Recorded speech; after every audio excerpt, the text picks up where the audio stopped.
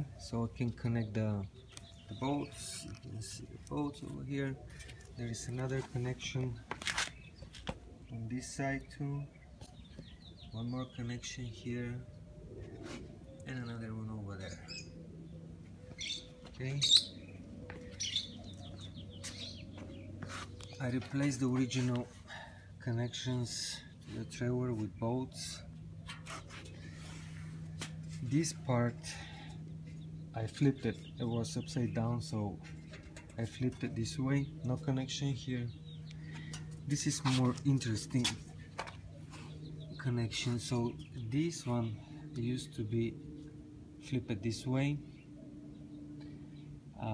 So what I did, you can see I cut part of this and I have two spacers to be able to adjust and straight the adapter. Underneath I can use, so this is the original part. I can definitely use thick spacer, but I decided to go with washers. Okay. This is interesting. I purchased this one about a week ago. The post, and it came yesterday. So I have installed this one here. Okay. This Harbor Freight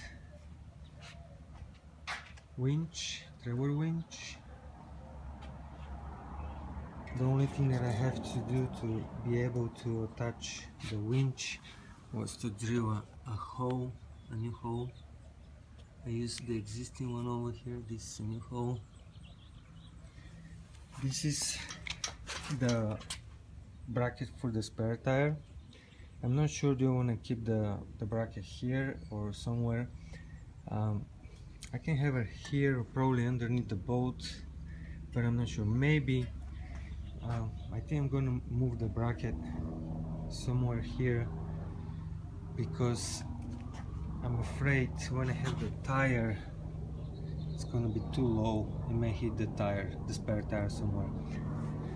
This is the trailer jack. It's also coming from Harbor Freight.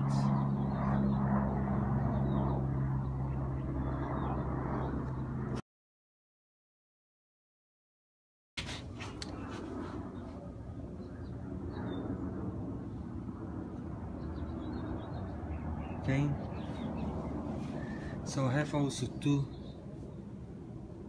spacers to fill the difference. Okay, you can see them. It was a little tricky to install this part because it was overbended. It wasn't straight, it was like this, so I have to open it to be able to fit the spacers and everything in one spot. How I mentioned, because I didn't decide the size of the boat that I'm gonna buy, I'm still thinking between 14 feet and 12 feet. I left the extension a little bit longer. As soon as I buy the boat, probably it looks like it's gonna be 12 feet. I'm gonna short the extension. I'm gonna cut 1 feet, probably up to here, and I'm gonna move the trailer jack and everything, because I don't need to have so long trailer anyway. There is another purpose that I can use this trailer.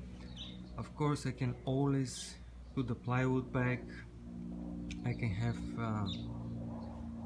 the frames on the side and everything, so I can use it like a flatbed if I need it. But there is something that I realize.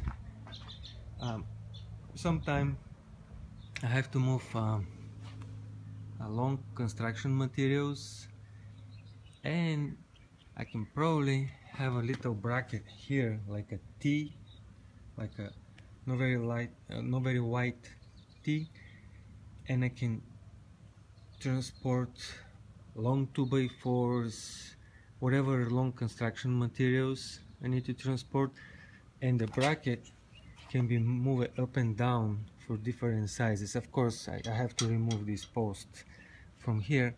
So it looks like the trailer is going to be a multi-purpose trailer. It's not going to be only for a boat, because the boat is going to be around 55 kilos, which is very easy to be removed, loaded and unloaded.